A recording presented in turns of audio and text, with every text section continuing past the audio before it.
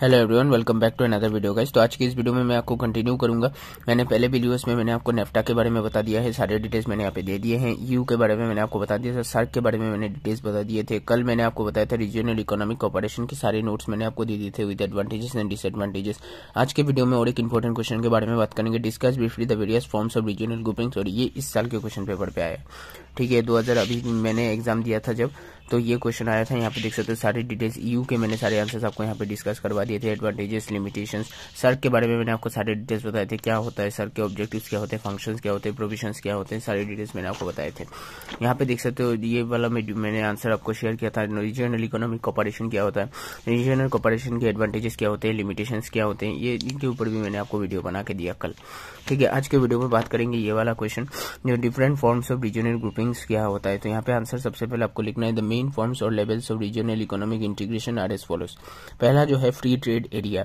Free trade area is a growing of countries which allow free trade between them. All restrictions on trade among the member Nations are एबोलिश्ड, but each member country is free to determine its own commercial policy with non-members, full stop. When the free trade agreement provides only for a concessional tariff among members, it is known as a preferential trade agreement. In some cases, a free trade area may cover only selected goods and services.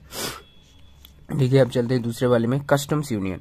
A customs union trade is a more advanced form of economic integration then free trade area. There is free trade among the member of the union. All restrictions on trade among the member countries are removed.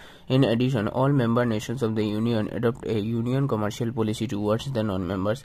All the members of the union may adopt a common tariff structure. तीसरे number पे देखते हैं, देखिए common market. A common market allow us A free among it's goods.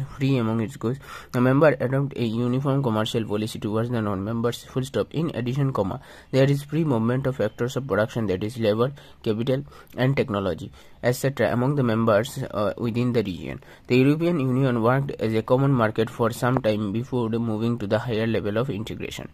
Number 4, the economic union. At this level of economic integration, there is free trade in goods and services and free movement of factors of production among the members, full stop. The members have a uniform commercial policy towards non-members. Number 5, last देखिए, political union. This is the full or ultimate form of economic integration, full stop. In this agreement, central political authority coordinates the economic, social and foreign policy of the member countries. The supranational authority consists of legislative, executive and judicial wings. The European Union is moving towards a political union. Here are सारे question, ये सारे points mention किए मैंने। ये main forms of levels of regional economic integration के answer है। अगर आप इजी लिखेंगे तो डेफिनेटली मार्क्स मिलेगा। ये इस साल आया है हमारे टाइम पे। कल के वीडियो में मैं आपको बताऊंगा what do you mean by international financial environment, right notes on the following, foreign exchange market, risk management. ये सारे वीडियोस मैं कल के वीडियो में आपके साथ धीरे धीरे शेयर करता रहूंगा, ठीक है।